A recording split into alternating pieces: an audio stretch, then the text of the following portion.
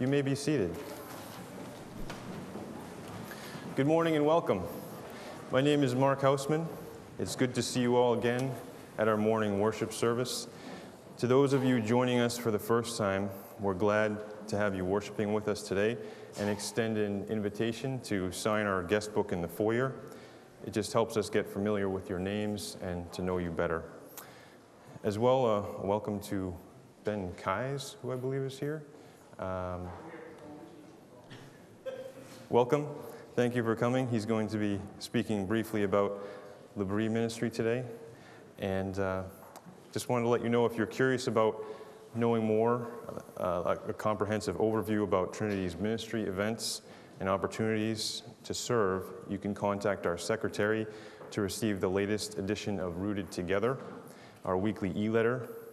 There's also going to be information available today about the Young Life Banquet and Trinity Women's Retreat available to you in the foyer if you're interested in either of those.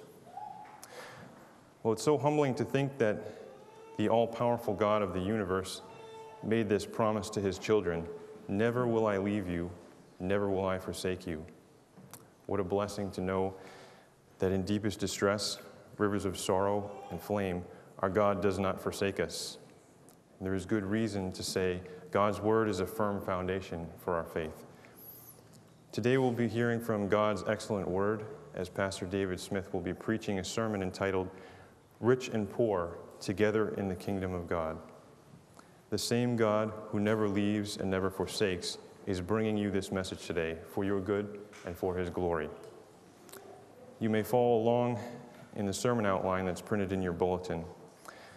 First, we have a couple of ministry moments.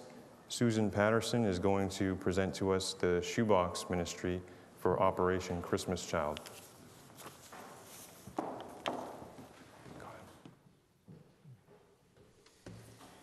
Good morning, everyone. So it's time to think about Christmas, even though we're wearing short-sleeve shirts a lot of the time, but it's the time that we can be blessed by helping others through this Operation Christmas Child program. Operation Christmas Child is sponsored by Samaritan's Purse and used to share Christ's love all around the world at Christmas time. Trinity is going to be starting the Operation Christmas Child campaign today, and it's going to be running through November 12th, which is our collection day. In your bulletins, you each have gotten something that looks like this, and it's your How to Pack a Shoebox guide. So it tells you what to put in, what not to put in. If you're able to make a donation with your box for the help of mailing it, that's very helpful to them. So if you can bring them in on November 12th, which is the collection date again. I can't stress that enough, November 12th. And if you're not going to be here at church that day, that's okay. There's a box outside in the foyer with a little bit of information and some more of these if you lose them and you need one, where you could put your box if you're not going to be here that day. And you can put it there up until November 18th. But after that day, then no more boxes will be accepted, only because I'm going to be bringing them all to the church that receives them, and then we won't be able to take any more. So I hope that you can participate in this ministry if you're able, and I thank you so much for your attention.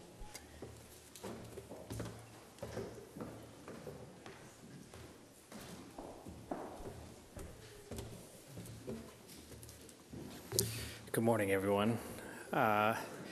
If you have the opportunity to go to Geneva, Switzerland, in the old part of the city is a granite monument, and on that monument are three prominent words, and those words are post tenebras lux. Does anybody know? That's Latin. I'm just going to volunteer somebody at random. Ethan, what does that mean? After darkness, light. Now, Ethan is not an expert in Latin. He's working on his Latin. But the reason he knows that is I had the opportunity to go to the Ligonier National Conference, and the title of that conference was The Next 500 Years. And we talked about the relevance of the Reformation in family life, in church life, in fabric of society. So I purchased the DVDs, and my poor kids and wife, we've been watching them again. And the idea was to select 3 lectures, which Pastor Smith and we worked on trying to figure out what was 3 good lectures. And we're hoping that next Sunday at 2 o'clock in the afternoon, we're going to show these lectures in the fellowship hall. So we're hoping that people will be interested in coming and hear them. I promised Steve Harlow that I would bake some homemade chocolate chip cookies to motivate him to come. So enjoy a cookie, watch a lecture. There were so many wonderful speakers, Alistair Begg, John MacArthur, Steve Lawson, many others.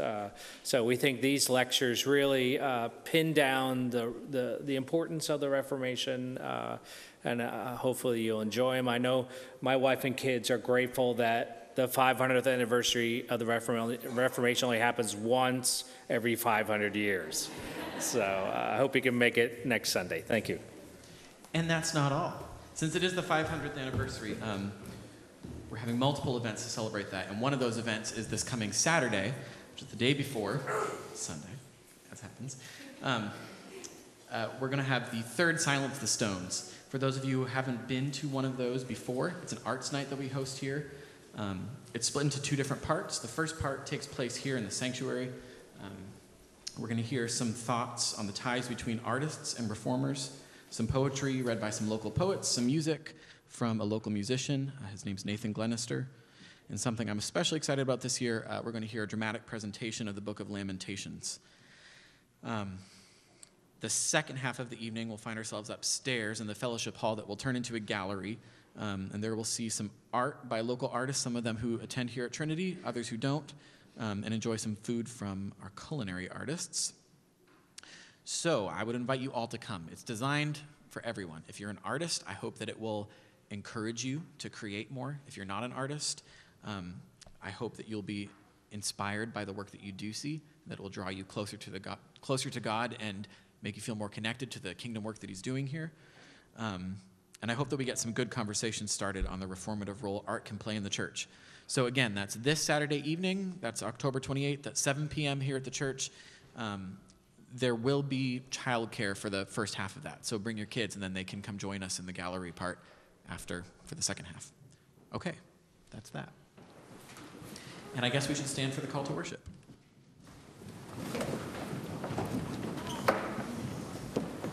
This morning, that's taken from 1 Corinthians 15.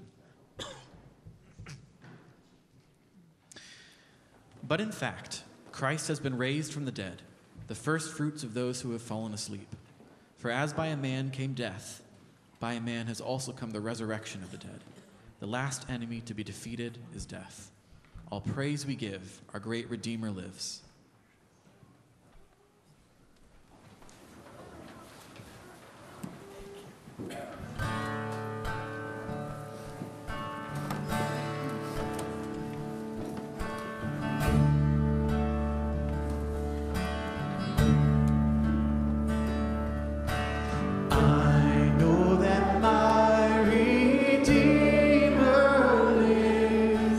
What joy the blessed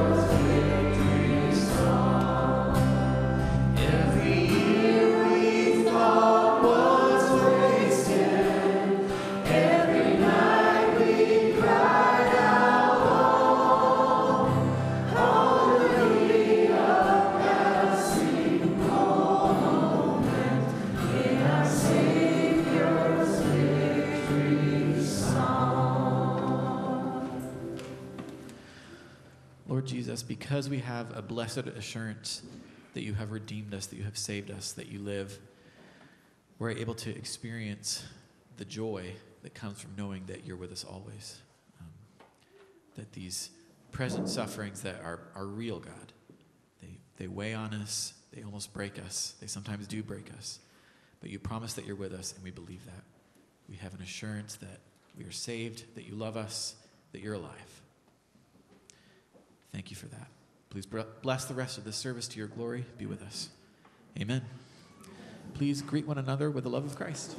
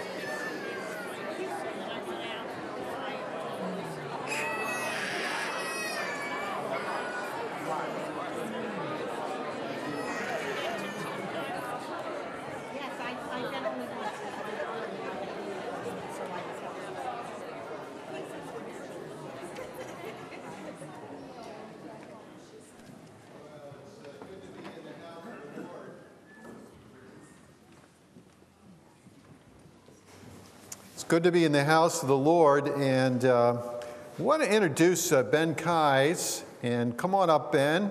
And some of you participated in the springtime when we had our special time of service called the Love Project. Some of you went out to L'Abri and Southborough and worked on a good project out there. I learned something at the 8 o'clock service I didn't know about the ministry of L'Abri. It's not all study time. In fact, half the time they're splitting wood and doing other kind of things like that, those that enroll in a semester. So Ben is going to share with you more about the ministry. So welcome to Trinity. Great to have you here. Good morning. Can you hear me? Thanks. Well, it's a real pleasure to be here in Bolton. I live and work just down the road in Southborough, so it's nice to be coming to a local church that I've had connections with over the years. I used to come here when I was very young with my parents, and because my children are enrolled in the Imago School, I'm here at this church every so often for picnics and lessons and carol services and all those kinds of things. But it's wonderful to be back. Thank you for having me. My wife is unfortunately out of town right now, but we are workers at the Southborough L'Abri. We co-direct that branch of L'Abri, and there's a staff of 7 people. We call ourselves workers, and 2 main buildings down in Southborough.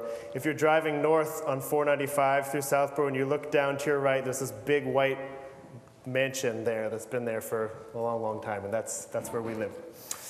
L'Abri is started in the 1950s by Francis and Edith Schaefer. They were Americans living in Switzerland, and it really began organically with them offering hospitality to the friends of their children who were in university and having conversations with them about truth, about the Christian faith, and it grew out of that.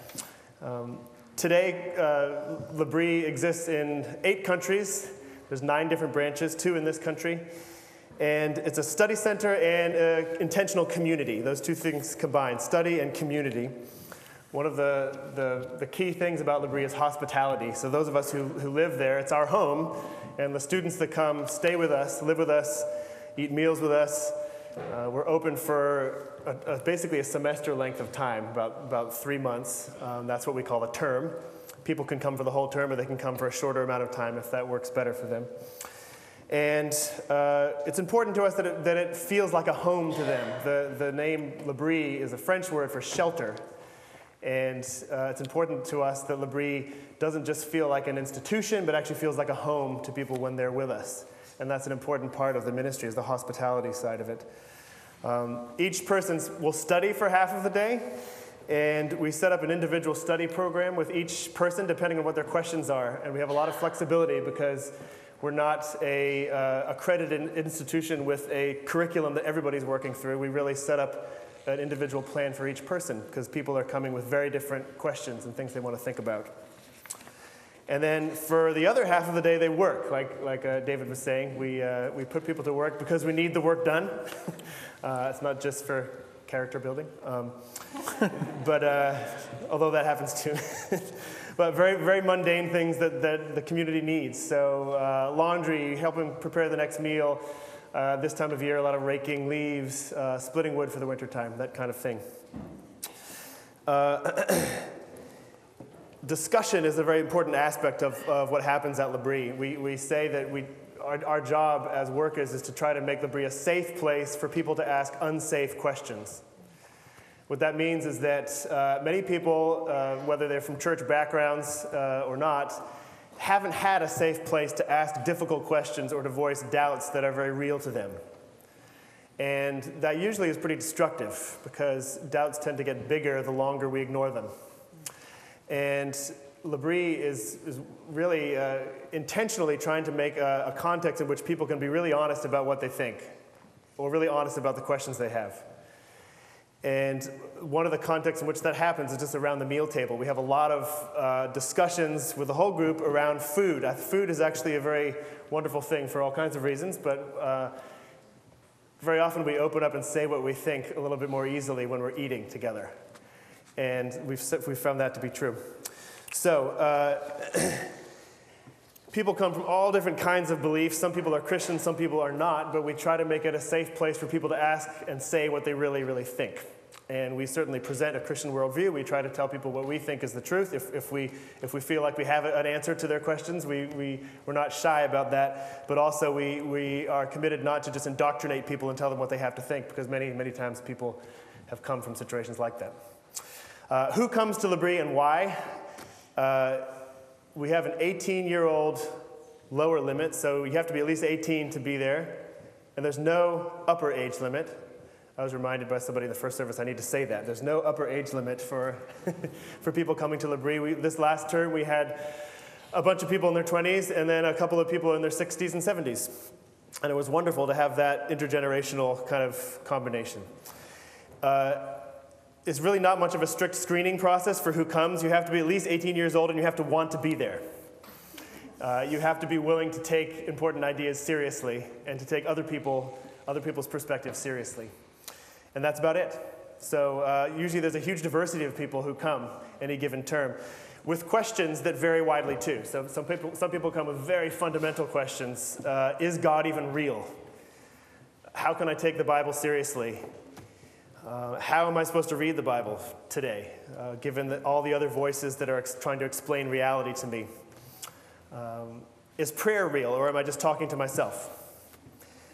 Some people come with doubts about the goodness of God based on their own experiences in life. So it's not just a place where people think intellectual thoughts. It's a place where people are dealing with their real life situations and trying to figure out what the Christian faith has to offer them. Some people come who have a strong faith and just need time to reflect and read the Bible and pray and do it in the context of community.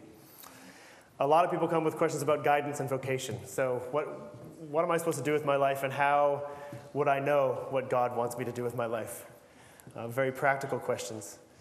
So one of the things that makes L'Abri unique is that this happens in the context of a home and a community. It's not an academic institution where you're in class, though there are lectures and there's a lot of content presented to our students, but it all happens in the context of life together, where you can see the reality of these ideas expressed or not. They have to be embodied. I think for many people today, they want to see ideas lived out in order to really put their trust in them. And L'Abri, from the very beginning, has tried to do that. Francis and Edith Schaefer were committed to demonstrating the reality of the Holy Spirit and of prayer. And the way they chose to demonstrate that was to cut themselves off from their financial support from this country and to pray that God would provide them with the funds and the guidance for what they were supposed to do as missionaries in Switzerland.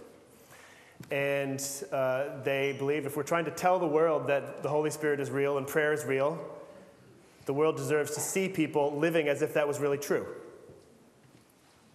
which means living in a fairly risky way, I think. And L'Abri has kept that principle ever since. So we don't actually fundraise. We pray that God would supply our needs. We pray that God would send students to us. So we don't spend a lot of time running around advertising for students, but we pray that God would send the people that He's choosing to send to us. And that's one area that I would love to welcome you into, to pray for us, to be part of our wider praying family, because we depend on prayer and God's answering of it. Another way you can get involved is to come on our Friday nights when we'll start up our term again. We're on sabbatical right now. We'll start up our term in the new year. So starting in the first week of January, we'll start having lectures every Friday night, which is a great way to become introduced to L'Abri and see what kind of a thing L'Abri is. I'll have a mailing list out here after the service if you want to sign up and get an email list of, we'll send you emails when we have our lecture schedule ready so you can be updated as to that.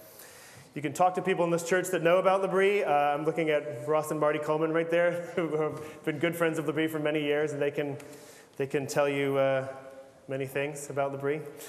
And please just hold us up in your prayers. Pray for students, pray for the people who come, that God would meet them there, pray for more people to come, and pray that God would continue to sustain us. Thank you very much. Should I stay up here? No. Okay. All set. Thanks so much.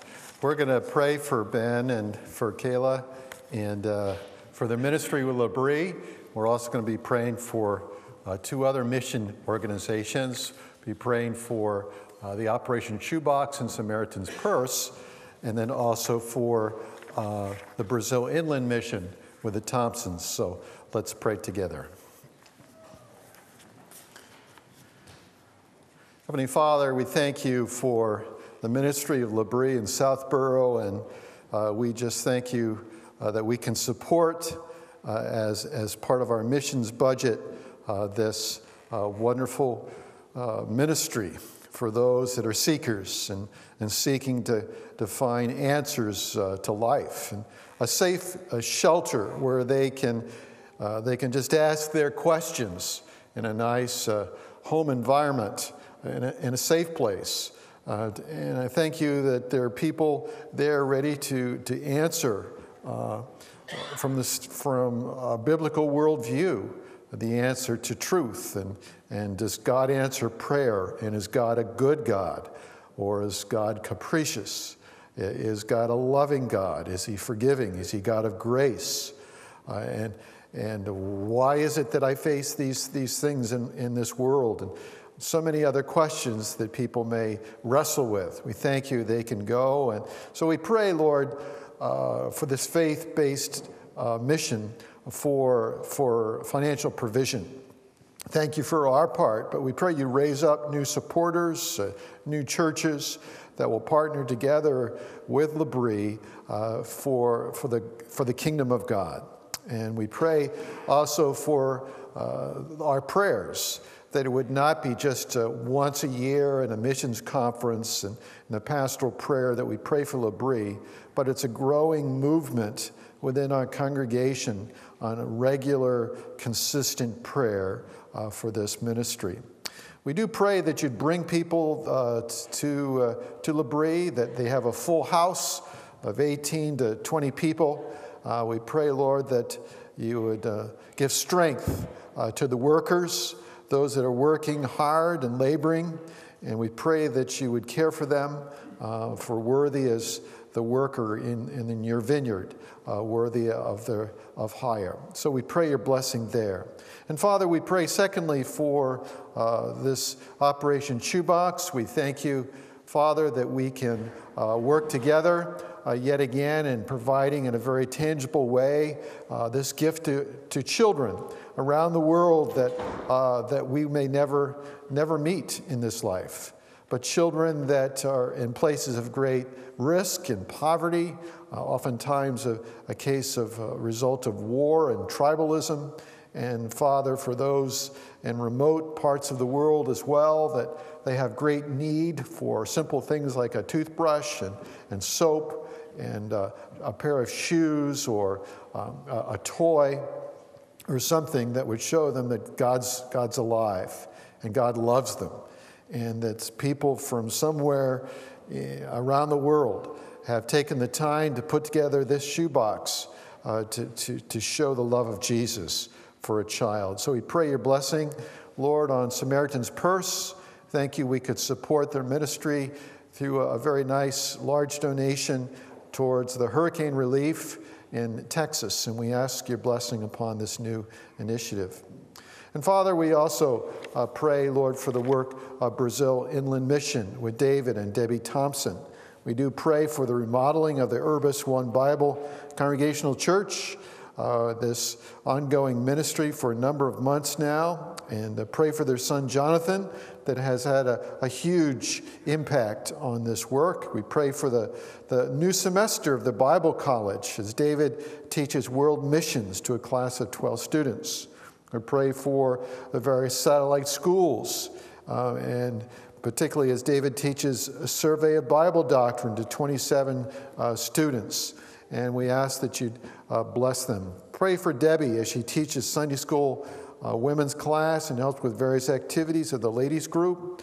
And we pray for Debbie as she begins teaching this fall. Their son Jonathan will be a senior in high school. We pray, Lord, for that homeschooling that takes place there. And pray for this ongoing relationship that David has had with Pastor Ramon, and a 2-year process of mentoring and preparing him to take over the church plant. And I pray for David that just like John the Baptist preparing the way for Jesus, that David would decrease as Ramon increases as the pastor of that new work. And finally, we pray for the new Christian grade school that it was inaugurated last month with David's mom Alice present. We pray for the classes that begin this February in 2018. Father, thank you for these missionaries.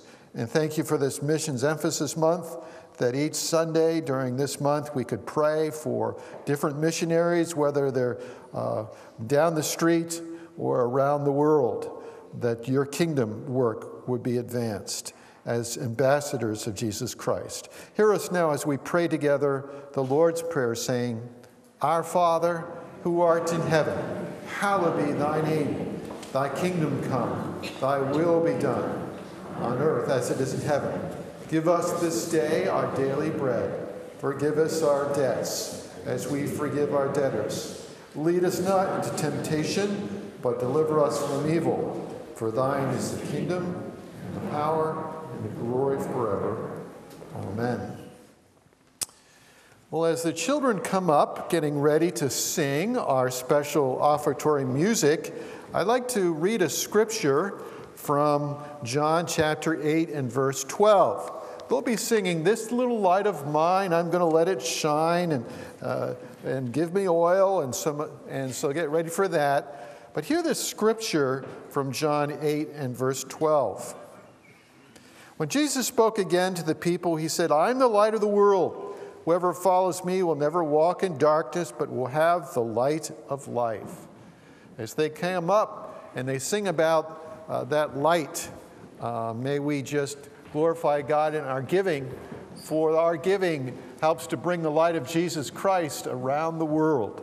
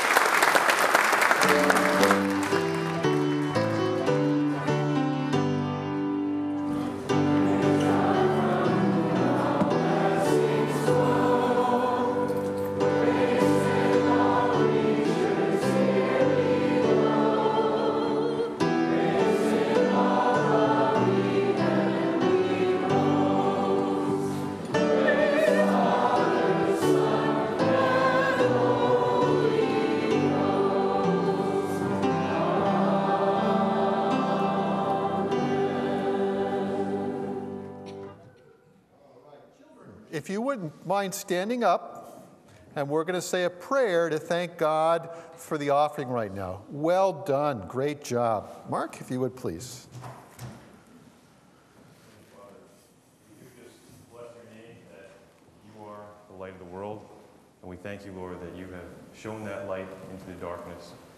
Lord, we just ask that you would take what you have blessed us with, this abundance, and that you would use it for your glory, Lord. We thank you, Lord. It would have been enough if you had just given your Son to us, but you give us so much more grace in him. And thank you, Lord. In his name we pray. Amen. Amen. Our children are dismissed for children's time and kinder time, and Joe Irvin will be in the foyer. If you need help on where to go, he will take you to the right spot. So children are dismissed for kinder time and children's time.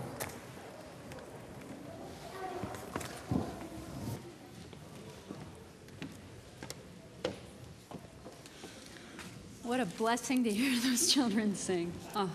Good morning. Beautiful morning it is. God has blessed us with such a gorgeous fall day and weekend. Well, please join me. It's a privilege to read God's Word this morning. And if you could join me for our Old Testament reading. The first reading was 2 Samuel chapter 9, verses 1 through 11. And it can be found in your Pew Bible on page 483. David asked, "Is there anyone still left of the house of Saul to whom I can show kindness for Jonathan's sake?" Now there was a servant of Saul's household named Ziba. They called him to appear before David. And the king said to him, "Are you Ziba?" "Your servant," he replied. The king asked, "Is there no one still left of the house of Saul to whom I can show God's kindness?" Ziba answered the king, "There is still a son of Jonathan. He is crippled in both feet." "Where is he?" the king asked. Ziba answered, "He is at the house of Machir, son of Ammiel, in Lo-debar."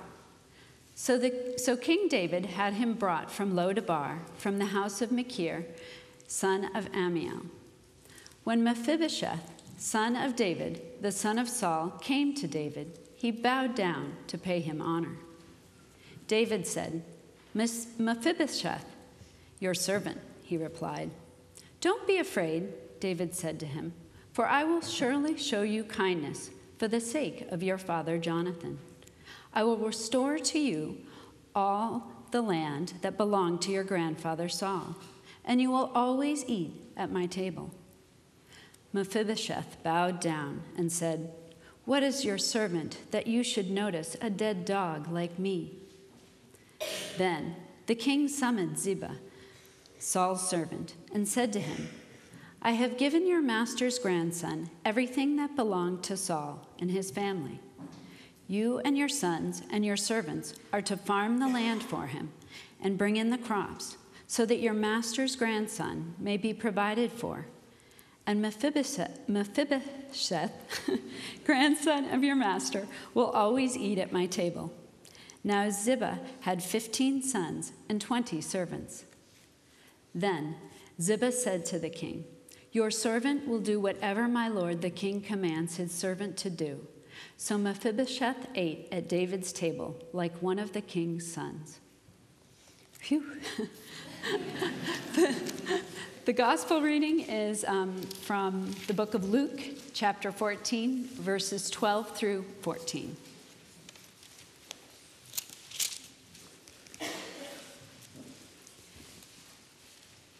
Then Jesus said to his host, "When you give a luncheon or a dinner, do not invite your friends, your brothers or relatives, or your rich neighbors. If you do, they may invite you back, and so you will be repaid. But when you give a banquet, invite the poor, the crippled, the lame, the blind, and you will be blessed. Although they cannot repay you, you will be repaid at the resurrection of the righteous." And our New Testament reading is from the book of James, our friend James, chapter 2, verses 1 through 13, and it can be found in your Pew Bible on page 1881.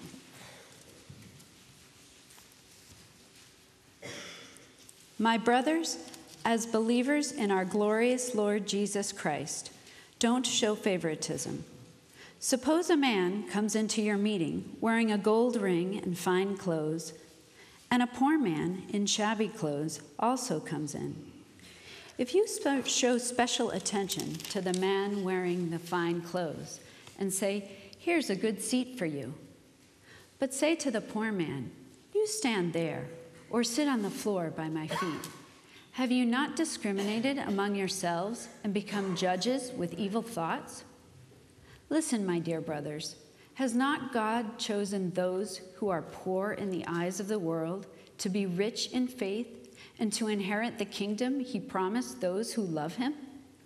But you have insulted the poor. Is it not the rich who are exploiting you? Are they not the ones who are dragging you into court? Are they not the ones who are slandering the noble name of him to whom you belong? If you really keep the royal law found in Scripture, love your neighbor as yourself, you are doing right. But if you show favoritism, you sin and are convicted by the law as lawbreakers. For whoever keeps the whole law and yet stumbles at just one point is guilty of breaking all of it. For he who said, "Do not commit adultery," also said, "Do not murder." If you do not commit adultery, but you do commit murder, you have become a lawbreaker. Speak and act as those who are going to be judged by the law that gives freedom, because judgment without mercy will be shown to anyone who has not been merciful. Mercy triumphs over judgment. This is the word of the Lord. Thanks be to God for his holy and inspired word.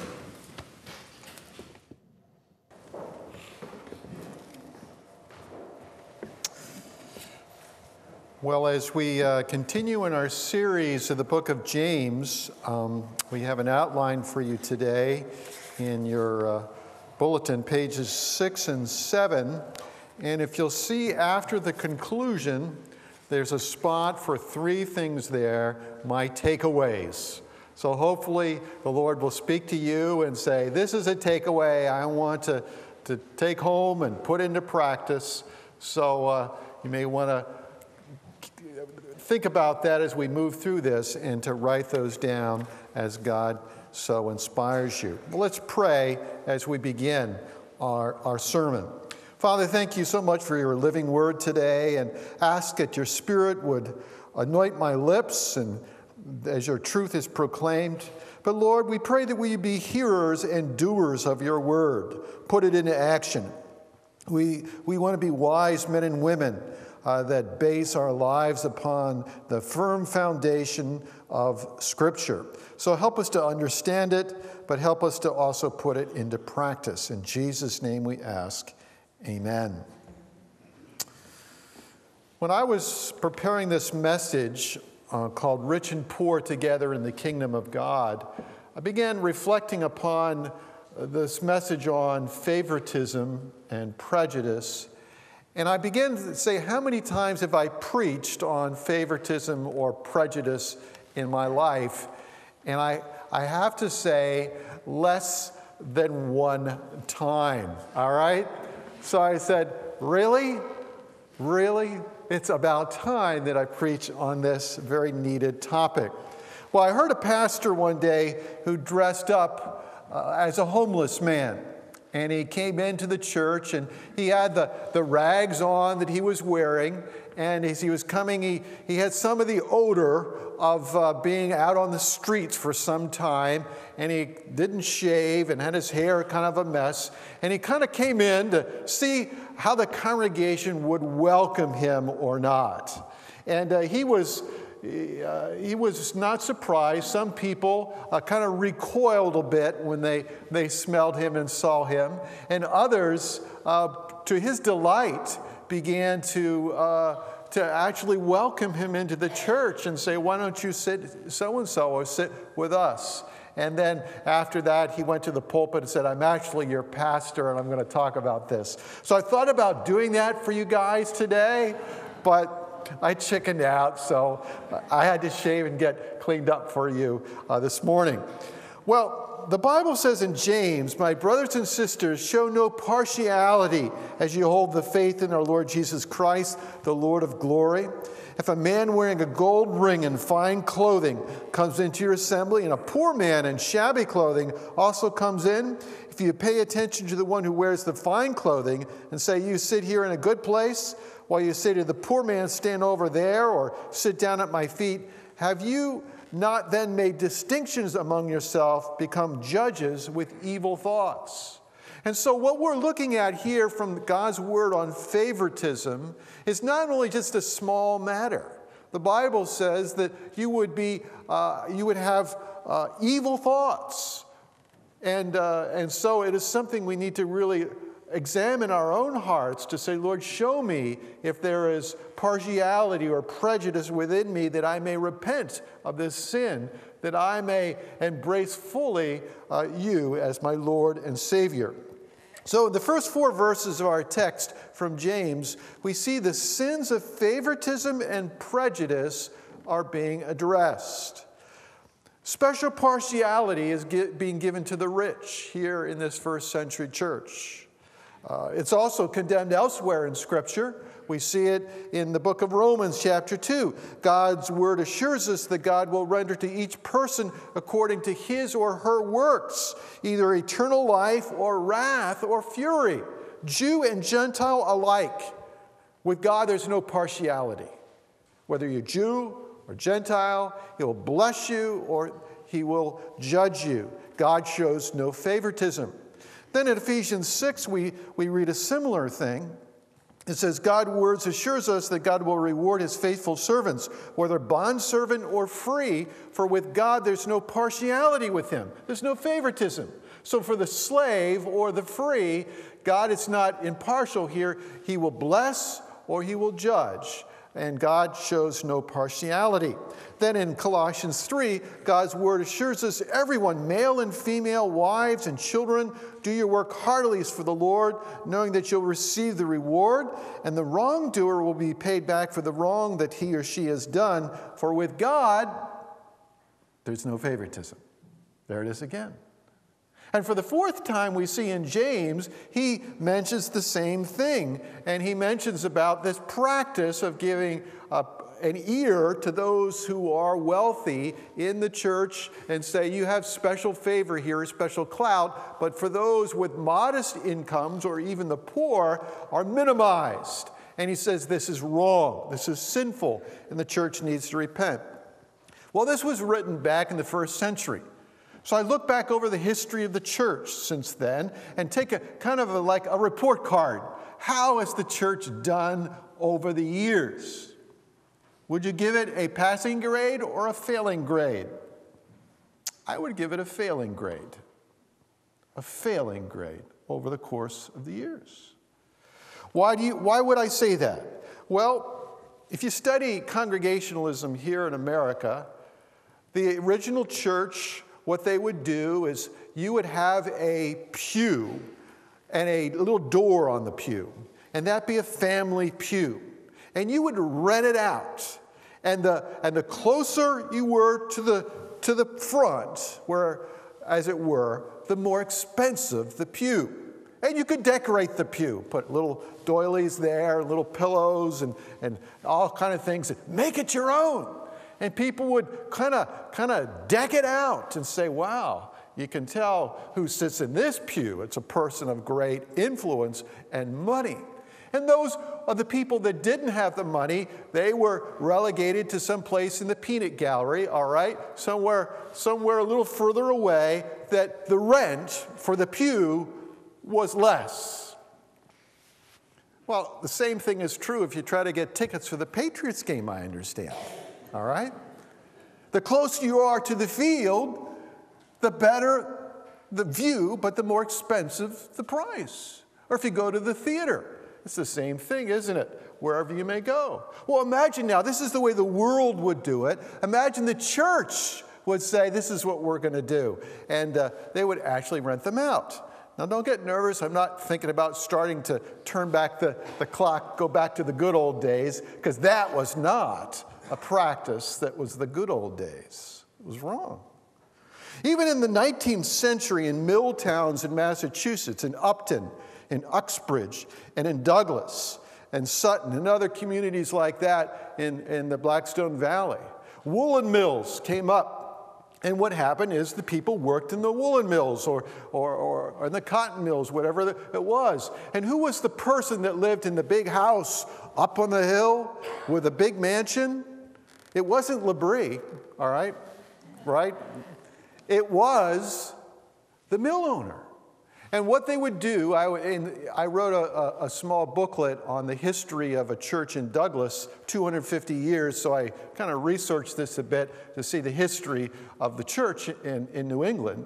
And what they would do in this one church was they would wait till Mrs. So-and-so, who was the mill owner's wife, would come in, and she would sit in a certain seat, and after she sat, you could begin the service. Imagine you'd have to wait until a person of influence and wealth was there before you could worship God. Would that please the Lord? That's the way it was done. Didn't please God.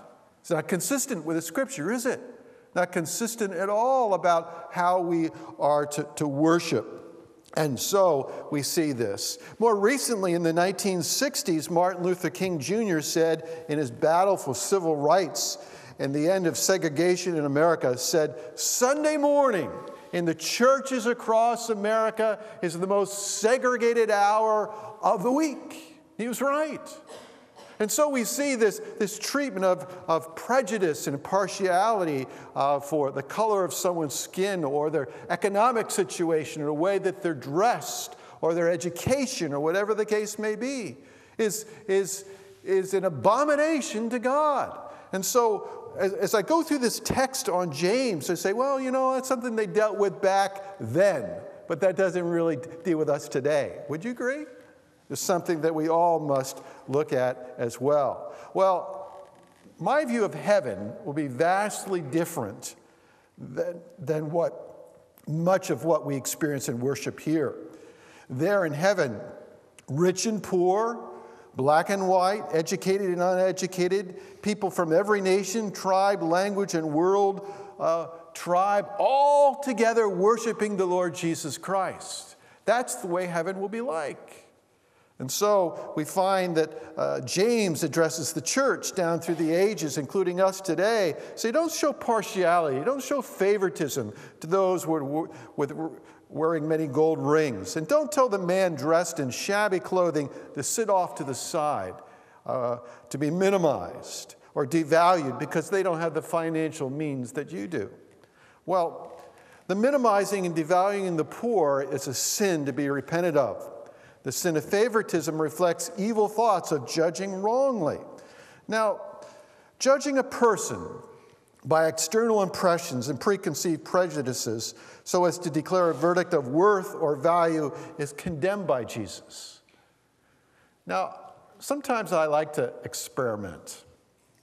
And I go into one of the big box stores, and I go shopping for some things, the house, and I'll look kind of a mess. All right, won't comb my hair. Hope I don't run into any Trinity folks, embarrass them.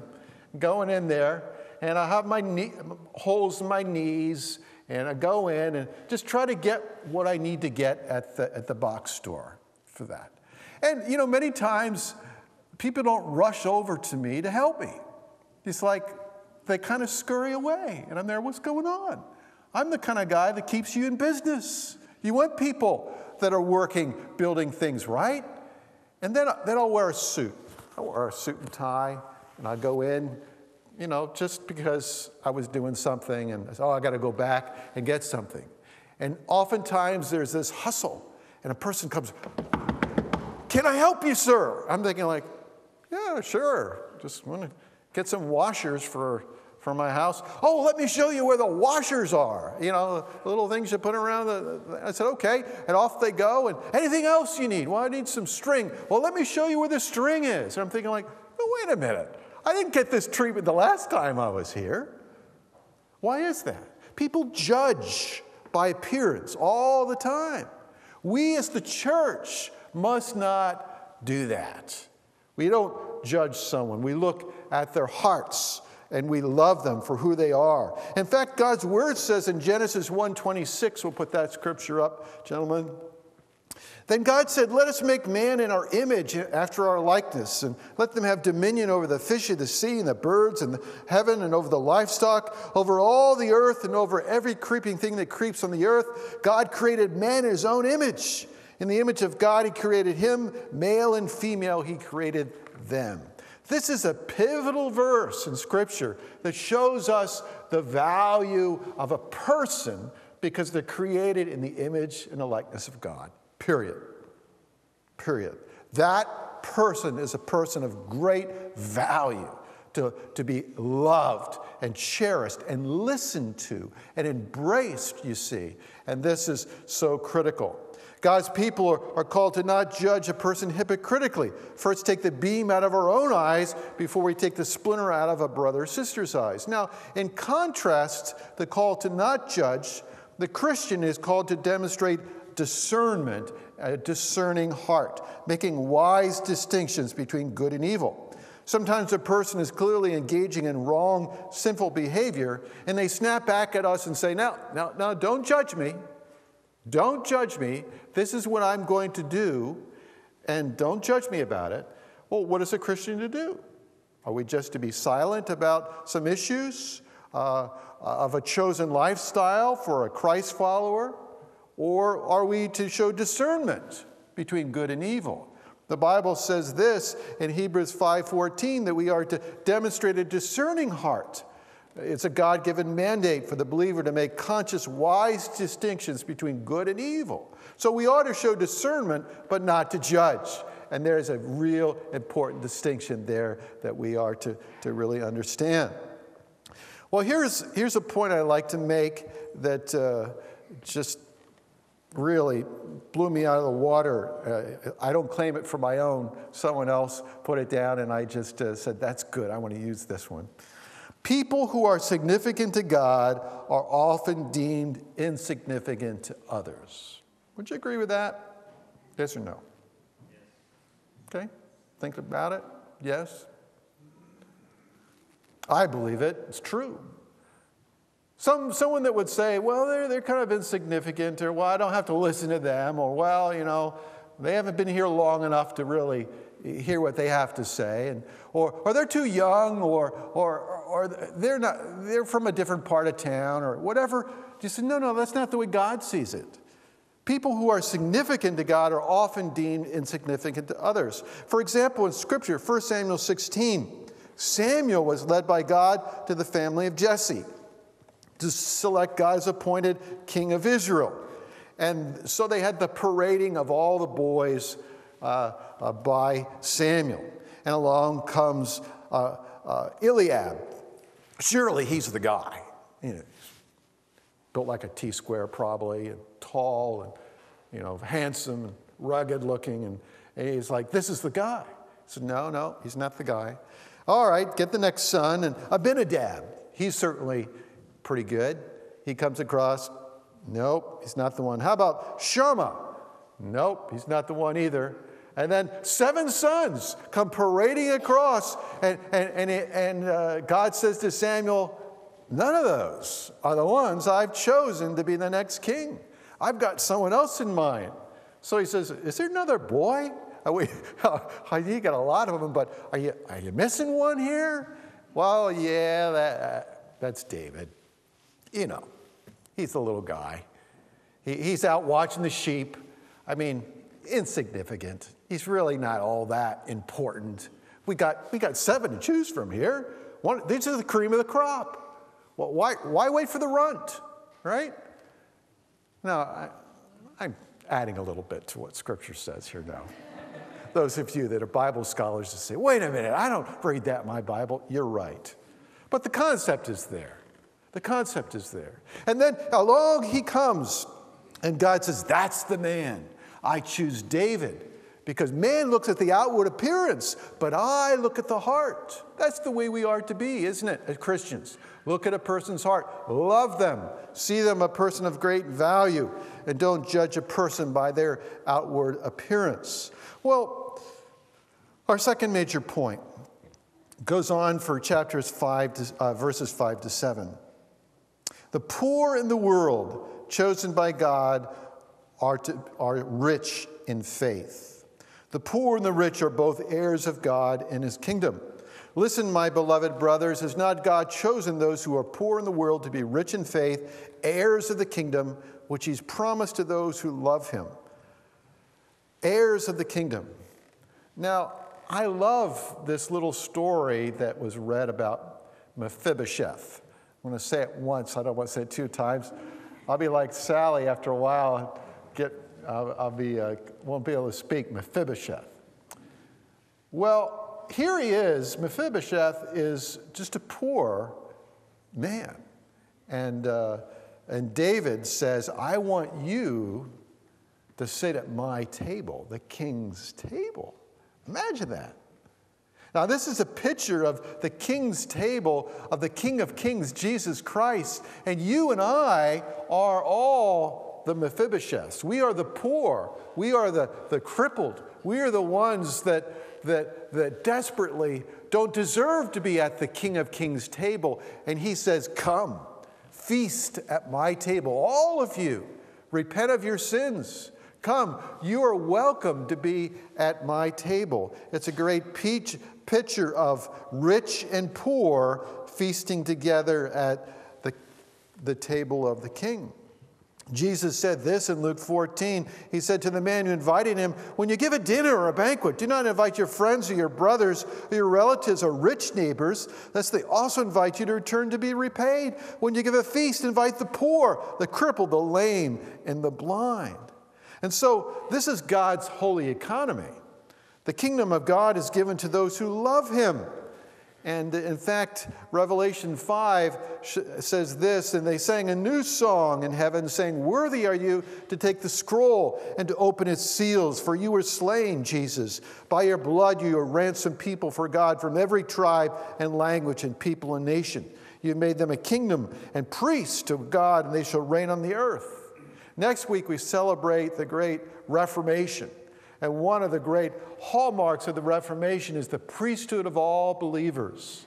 Imagine now, all believers are priests and can come together. And you have made them a kingdom and priests to our God from people, every tribe and nation. We've got a number of flags up here. It's just representative, really, of all the nations of the world. And imagine what that will be like. That will be like a great marriage supper of the Lamb. Isaiah says this, he calls all to come, including the poor, the needy. Delight yourself in the rich goodness of the Lord. He said, come everyone who thirsts, come to the waters. He who has no money, come buy and eat. Come buy wine and milk without money, without price. Why do you spend money for that which is not bread, and your labor for that which is not satisfied. Listen diligent to me. Eat what is good. Delight yourself in rich food. The kingdom of God is given to those who love him. That's God's economy. The call to not dishonor the poor is contrasted with the rich's oppression of the poor. Listen to what James says in the next verses. Verse 6, but you have dishonored the poor man. Are not the rich ones who oppress you, the ones who drag you into court? Are they not the ones who blaspheme the honorable name by which you were called? He says, now, let's use common sense now. These people that you are honoring, coming in with all the wealth, you say, we want to listen to you. We want to give you the best seats. We want to listen. These are the people that are oppressing you, or taking you to court, taking you to the cleaners. Even from a common sense perspective, does it make sense to elevate them above others? No, not at all. Not at all. God wants us to value people, to not dishonor the poor or contrasted with the oppression of the poor. Well, the third point I'd like to make is the law of God called to love one's neighbor as oneself in verses 8 to 13. Favoritism is breaking the law of God to love your neighbor as yourself. Now, he goes on to mention a number of other big commands from the Ten Commandments. Are you familiar with the Ten Commandments? Anybody out? Yes? You familiar with the Ten Commandments? All right. Is that on your top 10 list? All right. Well, if you're unfamiliar with them, you can read about them in Exodus chapter 20, listed there. But two of those 10 commandments are murder and adultery. You should not murder. You should not commit adultery. And the Jews, at this time, Jewish believers, they were all Jews that became Christians at the first part of the church. They knew the 10 commandments. So when he said, don't murder, don't commit adultery, he said, we know it. We've heard it. We've heard it before. We understand. And he says, partiality, the showing partiality to the rich, guess what? It's in the same category. Wait a minute, that wasn't one of the top 10. Guess what? This is a command of God. Don't do it. If you break one, you've broke them all. And that includes this one of showing partiality or favoritism. Well, what do we say in conclusion then? I'd like to wrap it up with this. The high call for the Christ follower is to live our lives differently than the world. Live differently than the world. How? Let Scripture be your standard, not your own thoughts and emotions and feelings and prejudices and whatever else, the way you were raised. No, let Scripture be the standard. Number 2, let love be your law. Number 3, let no prejudice or favoritism remain in your life. If that is part of your life, get rid of it. Repent. Ask God to cleanse you and change you, and He will. And number 4, let mercy be your message. Let mercy be your message.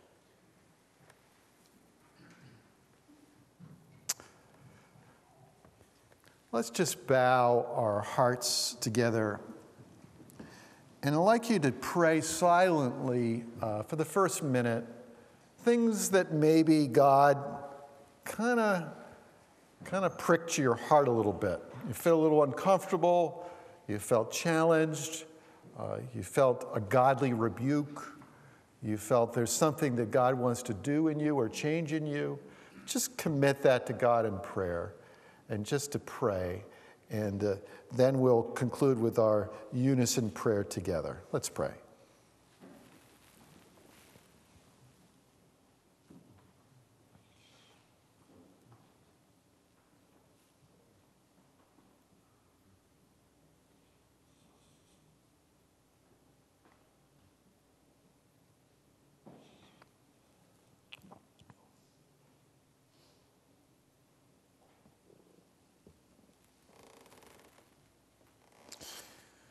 Heavenly Father, hear us as we now pray together this prayer in unison. Heavenly and Holy Father, we thank you for your living word today, which calls us to repent of the sins of prejudice and favoritism, and embrace each person in the body of Christ fully as our brothers and sisters in Christ and joint heirs of the kingdom of God. Grant unto us hearts and minds which not only see the value of all people created in the image and likeness of God, but demonstrate a faith which is genuine by obedience to your holy commands in our lives as Christ followers.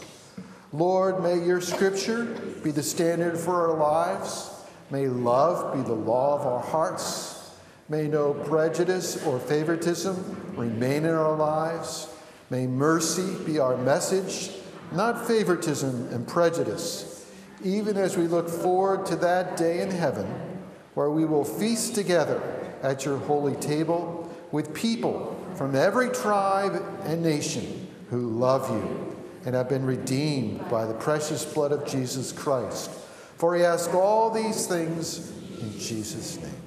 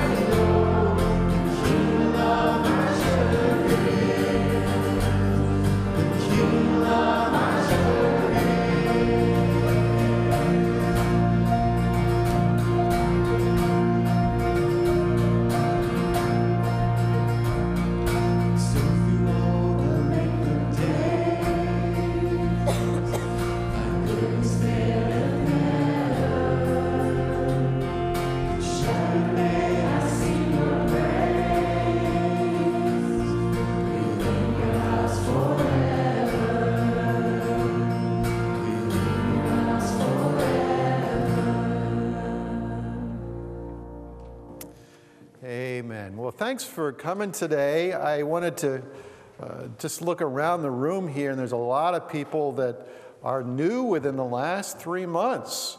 So you may want to rub shoulders with one another and say, I'm so-and-so, nice to have you here. If you're able to do that, that would be awesome. And something that we have here at Trinity for a number of years coming up is a Thanksgiving dinner for people that's free.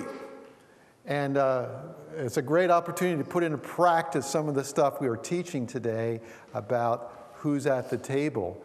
And maybe you want to participate in serving. Maybe you want to sit together and invite them to come afterwards to the testimony time here on that Thanksgiving day before Thanksgiving.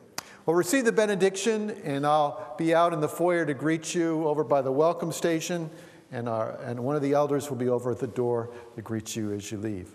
And now may the grace of God, the love of Jesus Christ, the fellowship of the Holy Spirit be with you all and all those whom you love. In Jesus' name, amen.